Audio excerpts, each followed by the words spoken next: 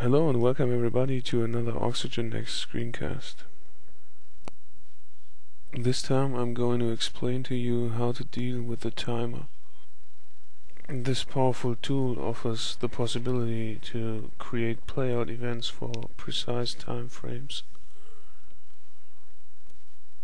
When you first click the timer button, you come to an overview of the calendar. To create a timer event, you have to click on a certain day and time, and then choose from the footage you already have on your player. So you see on the left side I have the categories. I click into it and then I can see all the videos or pictures I have in it. I've chosen a video now, it's a cinematic trailer, and now I can create the event. The easiest sort of timer events are the one-time events, where you just have to choose a date and time, and then you're done. You can also, for example, deactivate audio or channel ID for that certain playout of the content. Now that you have successfully created your first timer event, you can take a look at it in the calendar overview. Here it is.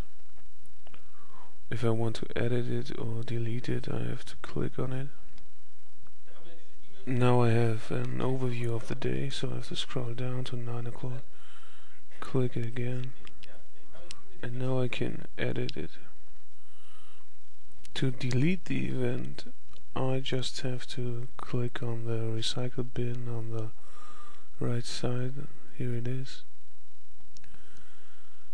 But for now I just want to edit it. And so save my changes. Now back to the overview. Here it is. Now let me give you one more hint while creating timer events. If you activate the option of exact start, the player will abort the clip he is actually playing to start playing the event. And believe me, you don't want a music video being interrupted, for example, by a commercial. You really don't want that for sure. Now that I have deleted the just created timer event, it's time to create a new one. This time it will be a periodic one. On the left side of the interface you can see that you have several options to choose from: monthly, weekly, daily, hourly, and a custom event. I will now just click through the options so you can see what's inside of it. The custom event looks a bit distracting in the beginning, but I will explain that later on. Lots of options. And we will now start with a weekly periodic event. So first we have to set the time span where the event should take place in. I'll just choose a couple of days for this event.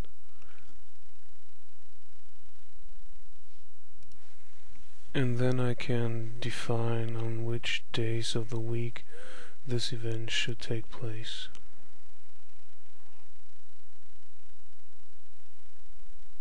So take Monday, Tuesday, Thursday, Friday and Sunday, and leave Wednesday and Saturday out. And then finally I can set the time of the day where this event should take place. Foreign users should be aware that we use the European time scheme in this interface, so you don't have PM or AM. 18 o'clock is like 6 PM. So please always remind that when setting up the times. So now in this overview we see the events I just created. We see that it's on Monday, Tuesday, Thursday, Friday and Sunday. And if I click into a day, I can see on which time this event will take place. Now it's important that you realize that this is a periodic event, so if you delete one of the events, every event will be deleted. That's because they are somewhat like connected.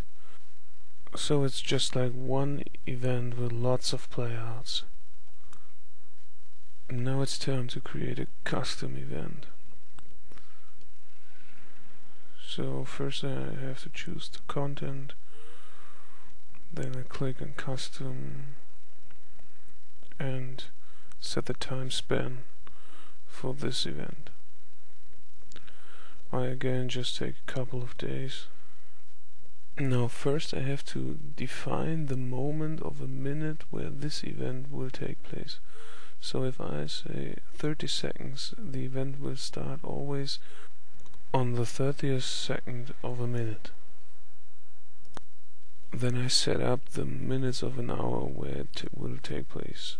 I take an interval of 5 minutes, so every 5 minutes this event will be played out.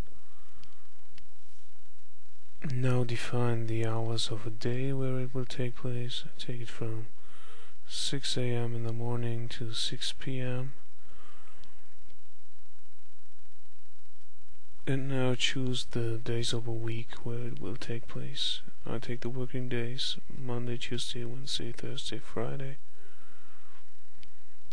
And the last step then is to define the months of a year.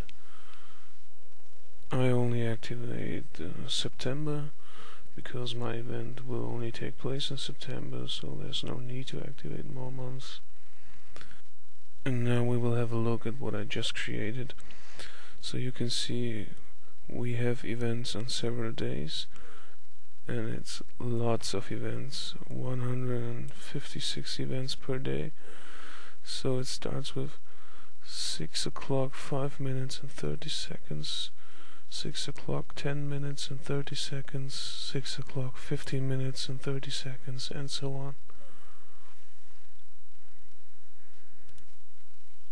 And again, these events are all connected, so if you delete one of it, you will delete them all. So finally I'm done with presenting you some magic of the timer function. You really should give it a try or play with it. If you have any feedback or questions, join us on forum.oxygen.next.com. See you soon.